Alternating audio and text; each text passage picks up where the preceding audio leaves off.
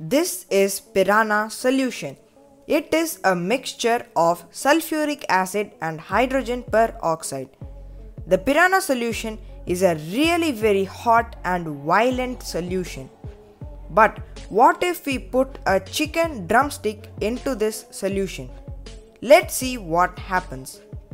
As soon the chicken comes in contact with the solution, it starts to react. The Pirahna solution is just burning the chicken. It is becoming more violent. Okay, after some time, the reaction is getting calm and the solution has turned black and the chicken piece looks horrifying. Now, if we keep adding hydrogen peroxide, this happens.